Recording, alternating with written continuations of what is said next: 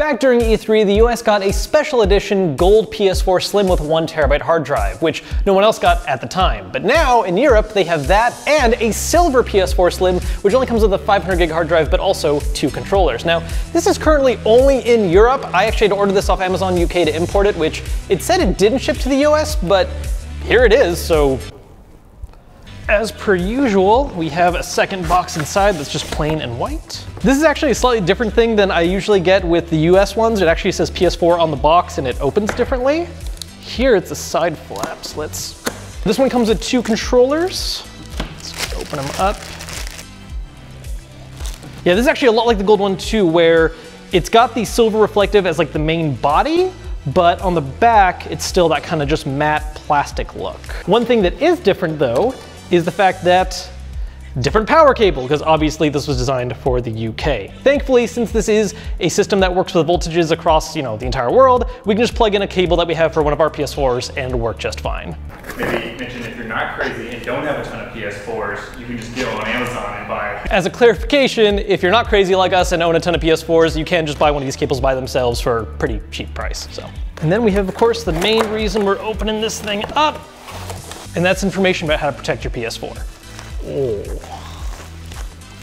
that's actually really pretty. It definitely has a really strong sheen to it like the gold one did, but it doesn't bother me quite as much with the silver. To be honest too, I've actually always had a thing for silver systems. I loved the Platinum GameCube and the silver PS2. And I was kind of worried that maybe that wasn't true anymore because I haven't had a system in silver since then, but looking at this one, I actually do really like this. If you didn't know that this is imported, you wouldn't be able to tell otherwise. I mean, everything is the same. Ports, buttons. So let's take a closer look at this thing.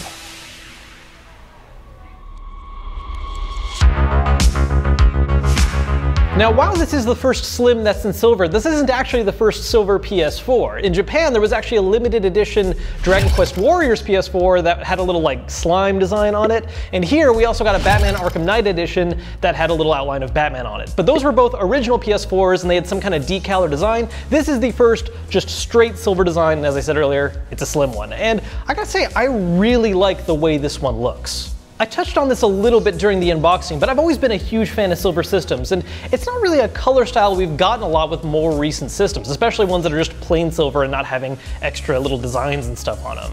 Like the gold one, I really like the fact that it has this black trim which offsets a bit of the flashiness of the sheen on this thing, which once again can definitely blind you in the right light.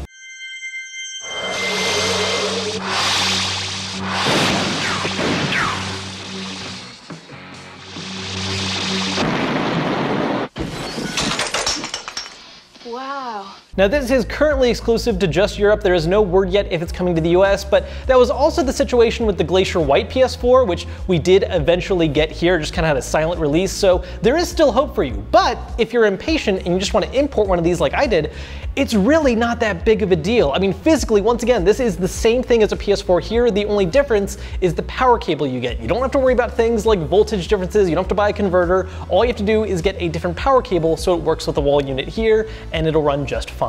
There's also no region locking for games on the PS4. The only time it's ever an issue is if you own a physical disc from a different region than your PSN account. So as long as you're using a US PSN account and you're buying games here, everything's gonna run perfectly fine. The only time region locking is an issue that is a bit of a downer is if you like watching Blu-ray movies on your PS4, this will not support Blu-rays released in the US. So if you like using it as your media device, that might be a reason to pause. But otherwise, Netflix, Hulu, all that stuff, still gonna work just the same. And if you're worried about price, that actually isn't really an issue either. This is listed on the UK Amazon site as £249, but when you ring up for international shipping, it actually drops it down to 203, which in US currency is basically 260 bucks.